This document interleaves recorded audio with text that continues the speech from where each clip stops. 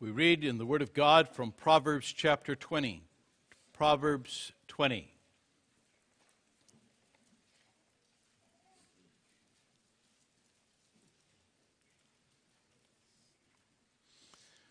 Wine is a mocker, strong drink is raging, and whosoever is deceived thereby is not wise. The fear of a king is as the roaring of a lion. Whoso provoketh him to anger sinneth against his own soul. It is an honor for a man to cease from strife, but every fool will be meddling. The sluggard will not plow, that's spring plowing, by reason of the cold. Therefore shall he beg and harvest and have nothing. Counsel in the heart of a man is like deep water, but a man of understanding will draw it out. Most men will proclaim every one his own goodness, but a faithful man who can find? The just man walketh in his integrity. His children are blessed after him. A king that sitteth in the throne of judgment scattereth away all evil with his eyes. Who can say, I have made my heart clean, I am pure from my sin? Diverse weights and diverse measures, both of them are alike abomination to the Lord. Even a child is known by his doings, whether his work be pure and whether it be right. The hearing ear and the seeing eye, the Lord hath made even both of them. Love not sleep, lest thou come to poverty. Open thine eyes, and thou shalt be satisfied with bread. It is not, saith the buyer. But when he is gone his way, then he boasteth. There is gold and a multitude of rubies, but the lips of knowledge are a precious jewel. Take his garment that is surety for a stranger, and take a pledge of him for a strange woman. Bread of deceit is sweet to a man, but afterwards his mouth shall be filled with gravel. Every purpose is established by counsel, and with good advice make war. He that goeth about as a talebearer revealeth secrets. Therefore meddle not with him that flattereth with his lips. Whoso curseth his father or his mother, his lamp shall be put out in obscure darkness. An inheritance may be gotten hastily at the beginning, but the end thereof shall not be blessed.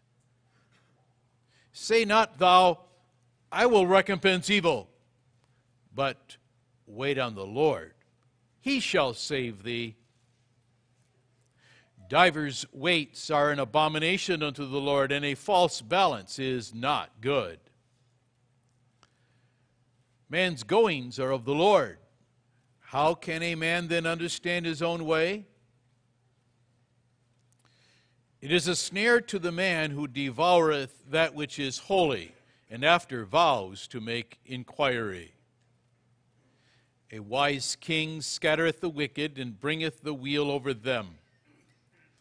The spirit of man is the candle of the Lord, searching all the inward parts of the belly. Mercy and truth preserve the king, and his throne is upholden by mercy. The glory of young men is their strength, and the beauty of old men is the gray head. The blueness of a wound cleanseth away evil, so do stripes the inward parts of the belly.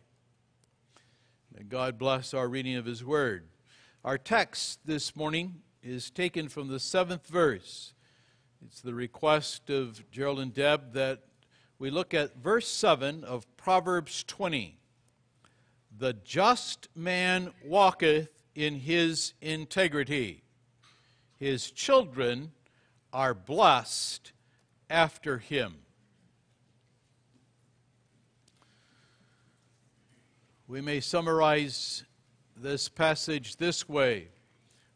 When a righteous man walks in integrity, then his children are blessed.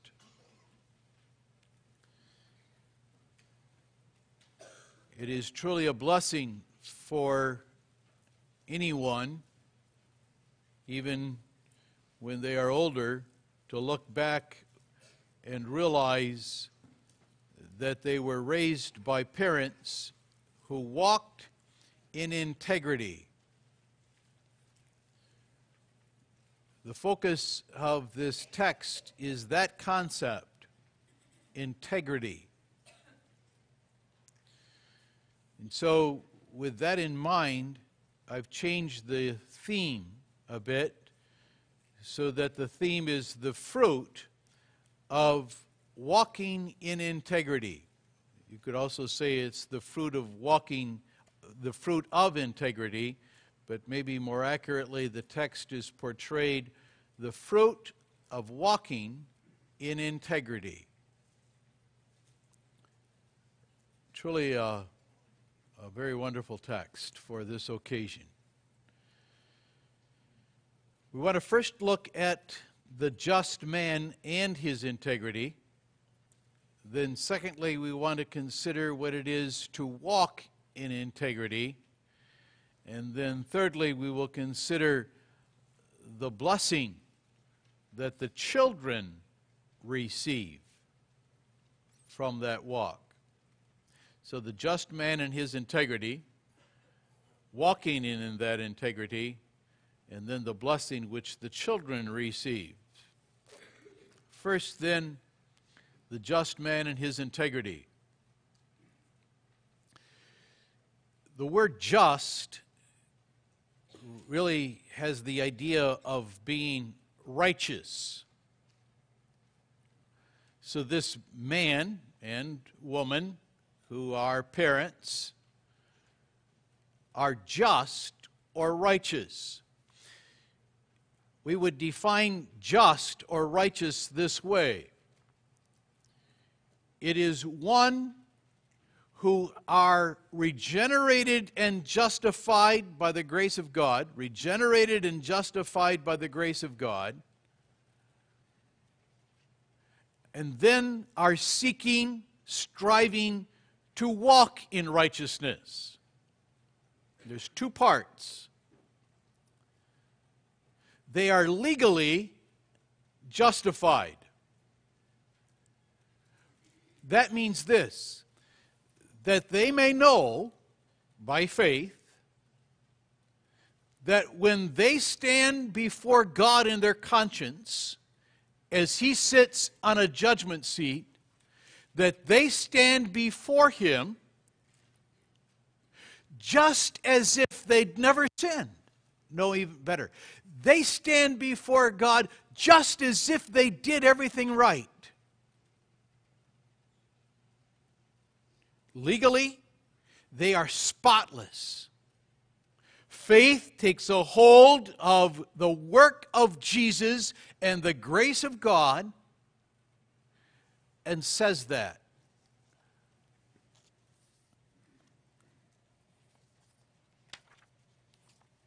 What does it mean to be baptized in the name of the Son? That He doth wash us in His blood from all our sins, incorporating us into His death and resurrection, so that we are righteous, freed from all our sins, and accounted righteous before God. That's the one part of what it is to be a just man or woman. The other part is this: realizing that the God who justifies is also the God who sanctifies. That He doesn't just make this declaration and then leave us on our own, but He continues to perform that work which He hath begun by His grace. Then it is to be spiritually or ethically righteous. The just is somebody who is spiritually, ethically righteous. The same faith which leads them to take a hold and hear God say, you are just as if you did everything right for the sake of Jesus Christ, is the same faith that says, now, I want to live in gratitude for what He has done for me. I want to live my life according to God's will in every part of it. That's the fruit of the work of the Holy Spirit. What does it mean to be baptized in the name of the Spirit? That the Holy Ghost assures us that He will dwell in us and sanctify us, that He will apply unto us that which we have in Christ. Daily, not only the washing away of our sins, but the daily renewing of our lives. So righteous, just, is the realization by faith that God says, for Christ's sake, in His grace, I am righteous. That's how God looks at me. My conscience may accuse me. Other people may tell me. So I've got two voices shouting at me, you're a rotten sinner. But my faith says, God says, something very different. And that same faith that takes a hold of my judicial justice, righteousness, takes a hold of the effort to walk in thankful gratitude according to the will of God. Now that just man, woman, has integrity. Now that's an interesting word. The root meaning of integrity means to be whole or complete. To be whole or complete. That same Hebrew word, if you turn to Proverbs 2, is translated upright. Chapter 2, verse 7. He layeth up sound wisdom for the righteous. He is a buckler to them that walk uprightly. Integrity. Upright. Chapter 10, verse 9. He that walketh uprightly, he that walketh uprightly walketh surely. Walks in his integrity. In Job 1, God makes this judgment and statement about Job. There was a man in the land of Uz whose name was Job. And that man was, here it's translated, perfect and upright. Now the Hebrew word for upright is a different Hebrew word. But the word that's translated perfect is the same one. Integrity, upright. Job was perfect and upright. The idea is this. The knowledge that God gives of salvation in Jesus Christ, the knowledge that God gives to one of His Word, doesn't just stop there. It's not half a work. Remember the word perfect, upright, integrity is whole, complete. But this knowledge inspires a life. It goes into every part of his life. There's not a wall around Sunday and then the other days. There's not a way to live when I'm standing in front of the elders or the minister, and then there's another way. And I don't reserve a box around Friday night and Saturday night, and everything else is different. Whole, complete, integrity. Integrity is to live one's life as an open book. That's the way it's been described. To live one's life as an open book. He has nothing to hide. He lives out what he believes. He doesn't fear that he's going to be found out about something.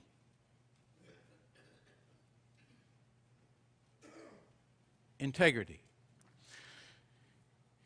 Someone said it this way.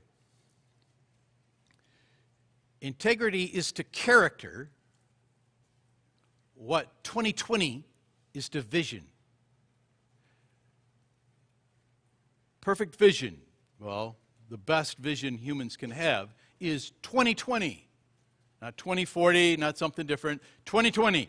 What that 2020 is to vision, so integrity is to one's character. He is living out his life. He's living out his faith.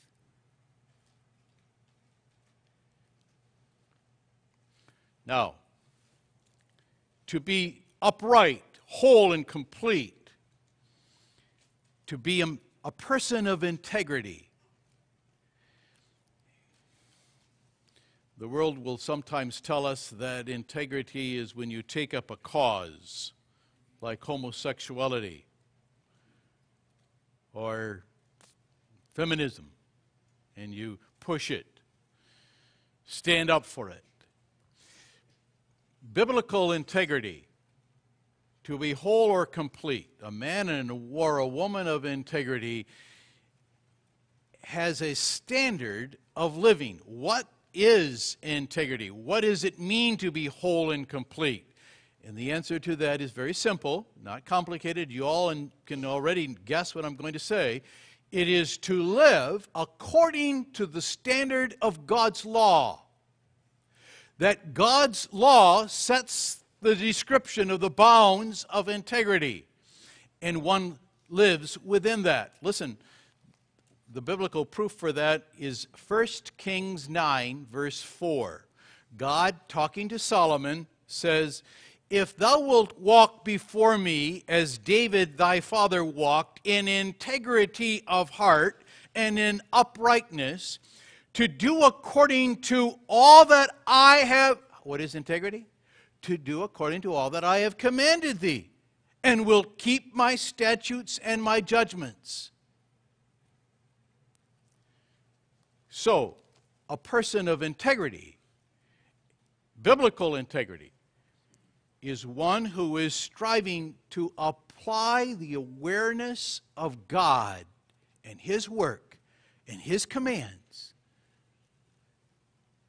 to this part of his life, to that part of his life, to that part of his life, to that part of his life, to the whole of it. So that he doesn't have any, as we said, a box or a wall around some part of his life that he tucks underway and doesn't want anybody to know or see.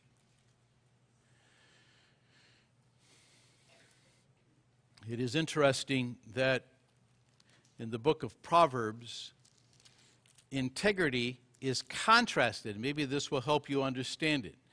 Integrity is contrasted to being perverse. Go back to Proverbs 10, verse 9. He that walketh uprightly walketh surely, but he that perverteth his ways shall be known. To pervert, a pervert. We don't use that word that way, but let's see what it really means. It means to be crooked, to be twisted. A perversity is to take something that's good and put a twist to it. So it comes out swirly and not straight, not plumb or level.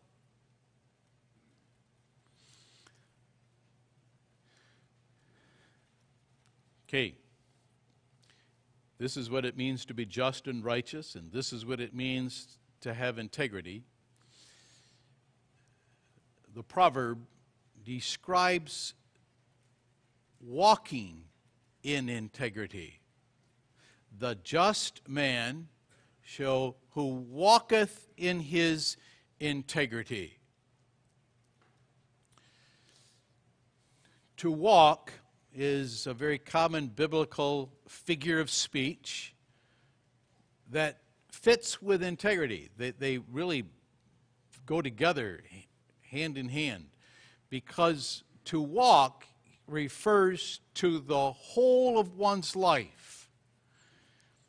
Your walk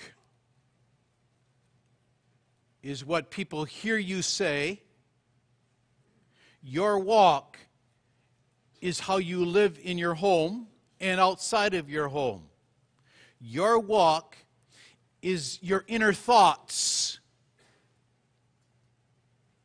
your desires, your motives, your dress. Your walk consists of what you want to do to be entertained. Your walk consists of the friends you have. Your walk consists of who's not your friends. That's your walk. To walk in integrity means, because integrity is God's law, God's will, means this. Think of integrity being a huge sphere. That's integrity. The parameters are all described and fit with, this is God's will. A man who walks in integrity takes his life, that's another sphere, and he walks it inside this sphere of integrity. The larger sphere is integrity, but we take our life, and to walk in integrity is to say, I want my life within this sphere. I want the whole of my life within that sphere. Now, right away, let's be aware that in this life, nobody is perfect, so that their sphere is always inside the sphere of integrity. God said of Abraham that he was perfect. God said it of David. It's said of Job. Well, just take those three men. We know that Abraham deliberately lied more than once about his wife. We know that David committed adultery and murder. We know that Job challenged the wisdom and the right of God to bring him the afflictions that he bore. So yet the Scriptures describe them, and God himself describes them as men of integrity. So it does not mean that we have to be perfect, sinless. But the one who is aware of God's decree about him in Christ, even though, take Lord's Day 23, it says it best, even though my conscience accused me that I've grossly transgressed all the commandments of God, kept none of them, and am still inclined to only sin. That's my old man. In spite of knowing that, this is how God declares me to be. And that is more true than what I experienced with my old man. So I am going to take by faith what God says to be true. Now, because I know what God says, and he gives me the Holy Spirit to enable me to walk in that righteousness and give me the desire to do it, I will to do and want to do that which is right, then God declares that. That's his mercy. That's the grace of his justice. For the sake of Christ, by grace alone. And he says, you're just. Now the just man, knowing that truth, strives. Now, how does that striving show itself? So how does it show itself in people who still sin, have an old man, and spots adhere to every work? This way. A walk of integrity is a walk of humility. And that humility arises out of, I haven't done anything right yet. Not in the whole of my life. I have never done anything perfect. And yet God says. So my gratitude to God for what He's done and what He says about me is going to be evidenced in, I don't cover up. I say, I'm sorry.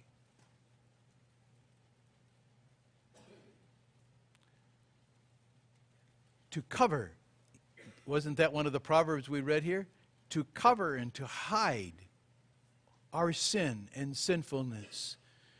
That's not integrity. That's perversity. That's twisting the truth. To be a man or a woman of integrity is to say, I am a sinner. That's the truth. That's the whole truth and nothing but the truth. I am a sinner. And I'm forgiven. And I'm righteous. Now sometimes I can't wrap my mind around both of them, but both are true.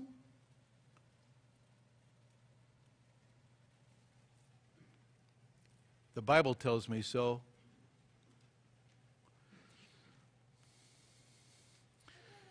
And so my life is an effort constantly to walk within the sphere of God's law. That's what it is to be honorable. That's what it is to do what's right. And there are going to be varying degrees of that. And the varying degrees is evidenced in that Abraham was. But Lot, a just man, the Bible says, that just man Lot did not have the integrity to the degree that his uncle Abraham did. Eli was a man of justice. God said he was just. And he strove to walk in integrity, but not to the degree that David did. Not at all.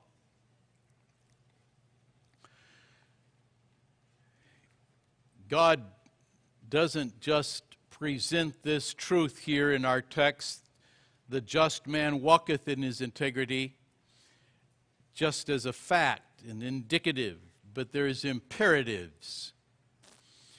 God gave an imperative to Abraham. We quoted in the baptism form from Genesis 17:7.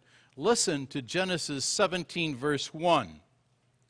When Abram was 99 years old, the Lord appeared to Abram and said unto him, I am the Almighty God. Walk before me and be thou perfect. Upright. A man of integrity.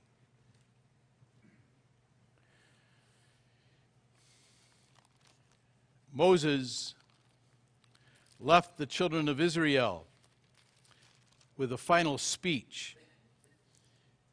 In the course of that speech, knowing he was going to leave them and they were going to go into that crooked country of Canaan, filled with crooked people, he said to them, for all that do these things are an abomination unto the Lord. And because of these abominations, the Lord thy God doth drive them out from before thee. Thou shalt be perfect with the Lord thy God. Thou shalt be perfect. Same word. Walk in integrity. Be upright when you walk. God doesn't give this as a choice. God gives this as a command. Now our text talks about parents. Knowing justification, knowing the gift of the Holy Spirit, all given by grace, for Christ's sake alone, live out complete that knowledge in every sphere of their life. In business, and how you communicate to the people to whom you want to sell a house, so that you build a reputation. That Gerald Feenstra, he's honest. When you make a mistake, sorry, I made a mistake. I'm sorry. Forgive me. This is the way we have to do it. Walk in integrity. Walk in integrity in a marriage. That we look at each other the way God looks at us. That we observe and strive regardless of what we think the other deserves or has done to us. Integrity. I'm going to live my life in this relationship the way God has justified me and the way He is sanctifying me. Doesn't make any difference what I think they deserve or what they deserve in everybody else's judgment. Integrity is to live and complete and fill out one's knowledge of faith in that sphere of one's life. In every part, how we play games, church leagues,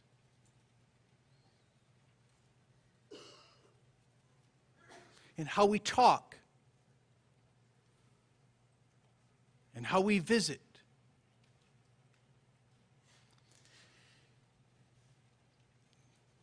To live in integrity is going to mean I want to know that sphere of what it is to be whole and complete and live in integrity. I want to know what that sphere is. And so it's going to be putting oneself in the Word. See, because I not only want to know that sphere of what it is to be upright in God's eyes, but I also want to be reminded and stimulated and motivated again and again and again to be there by knowing God says I'm justified and God is sanctifying me. What has God done for me? So over and over, it's going to be the Word that's going to give me, I am just. And it's the Word that's going to tell me this is what it is to be in integrity and upright. So the Word is where we're going to be. We're going to not just read it, but meditate on it. We're going to open ourselves up and let it come and admonish and correct. It's going to be the Word that's going to be on which we focus. And prayer. And prayer. Constant in watching through the Scriptures and prayer. When they're neglected, Scriptures, prayer, then we eventually become like Lot. But when we use them, then they're going to be evidenced in the integrity of an Abraham and a David and a Job. Because what you find in Abraham, David, and Job after they sinned is this. I'm going to quote Job. I repent in dust and ashes.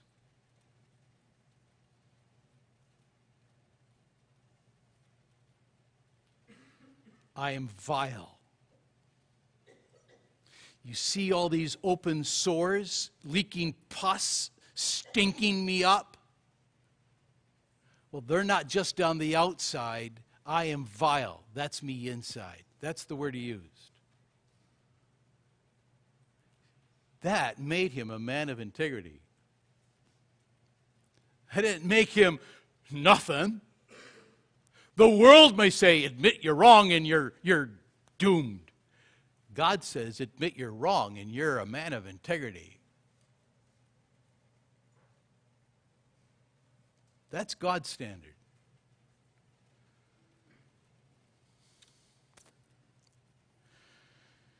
Now, the text adds, his children are blessed after him.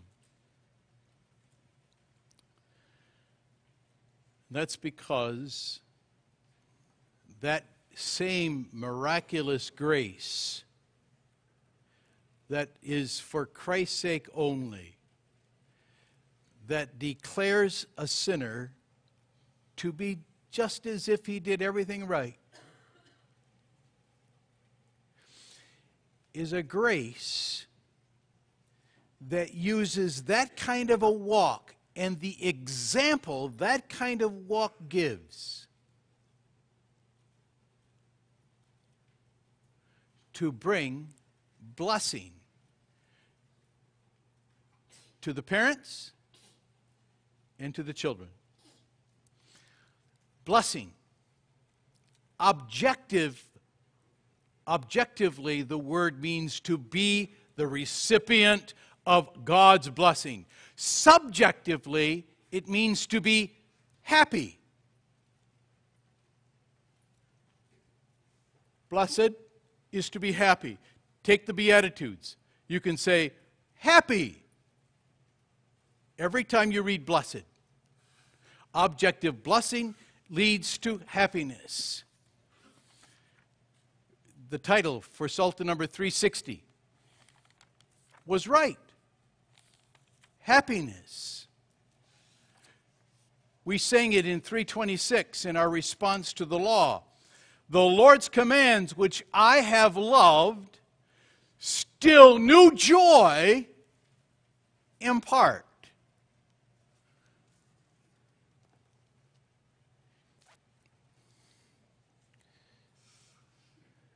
When parents walk in integrity, then they know God's fellowship. They know friendship. Oh, that's right. That's the word covenant. They know covenant with God.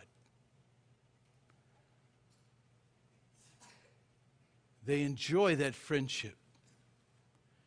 Though they see sin all the time, their gratitude just keeps growing because that God says, I have made an eternal covenant of grace with you. Sure, you sin, but don't continue in it and realize that the relationship I've established with you and with you and with you is an eternal covenant. I don't change. It's everlasting relationship. It's going to go forever. Oh, my sin. Yes, it's there, but I've covered it and I don't change in my relationship. Praise the Lord. Really? I'm still forgiven? Yes. That's the way God comes. And what can you experience with that blessing but joy and happiness? You have hope. Sure, there's trials. But now you see the trials as given through the hands of a Father who's got a relationship with you, and He's not going to leave you. And you may hurt terribly, and you may have all kinds of feelings of doubt. But God's going to come and say, wait a minute, my relationship, my covenant is not changed. You mean even though it seems like, God says, yes, nothing's changed. My hand is still got a hold of yours. It's hard. It's not easy. But I am with you. Joy. Blessing. And that's what makes marriage work. That's what makes homes, even in hardships, to be places of calm, quietness, and joy. Then instead of having the little joys that the devil says, you do this, you're going to have fun, and he never tells us that it's only going to be for a very short time, and then there's bitterness. And there's an evil conscience. I hope nobody finds out. That's the joy of the devil. This blessing never stops. Now, what God says, the blessing is not only for the parents, there's a blessing for the children. That's the text. He goes further than what we would. His children are blessed after him. What does that mean? Every single one of them? No.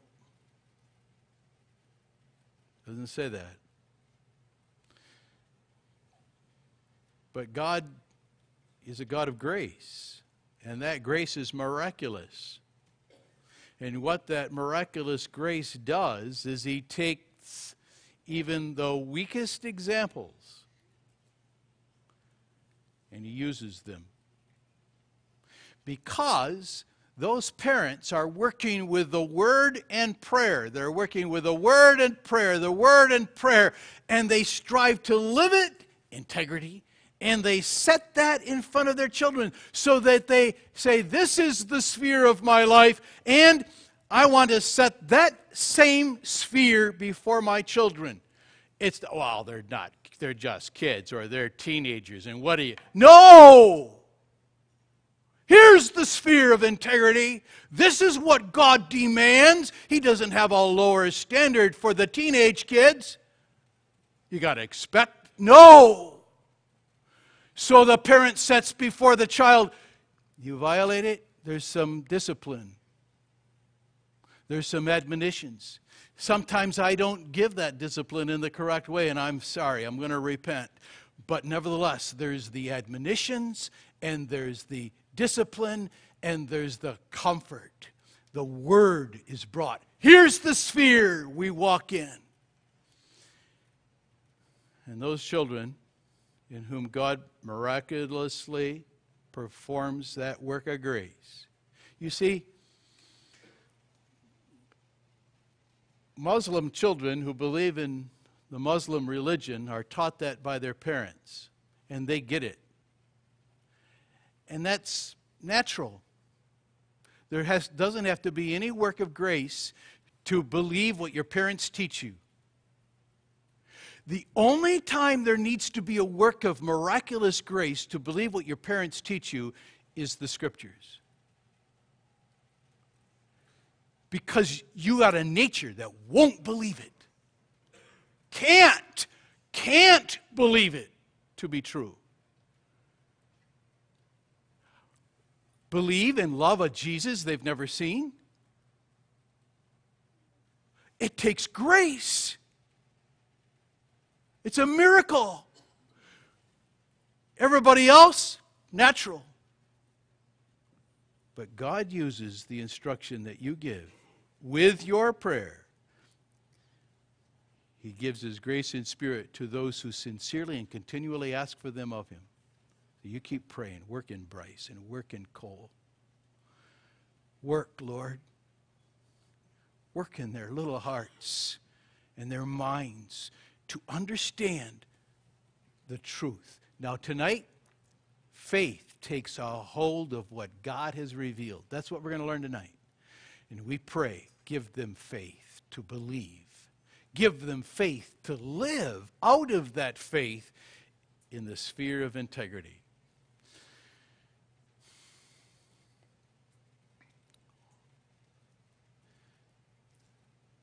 What a blessing to be raised in a godly home of integrity.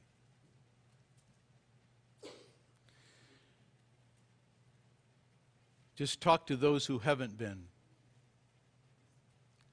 who've not been raised within the sphere of the Word, and over whom no prayers have ever been read, and prayed for them.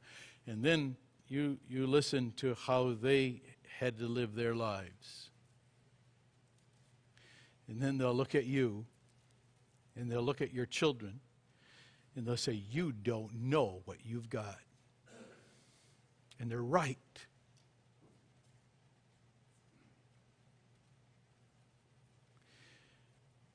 We are so blessed.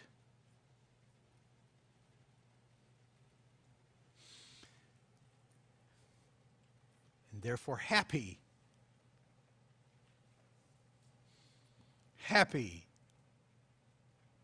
joyful children, sons and daughters, shall about thy table meet. Walk in integrity. They might not say so now, but they will. And God says it already. Blessed are the children of parents who walk in integrity. That you want this verse shows that that's what you want for your lives. May God bless you and all of us. Amen. Father, we thank thee for this word. It inspires us to work the harder, to pray the more, to live according to thy word in humility and gratitude. For what amazing grace that would save even us and then use the means of us to save children. Not all and not only, but that any would be saved. We thank thee. In Christ's name we pray. Amen.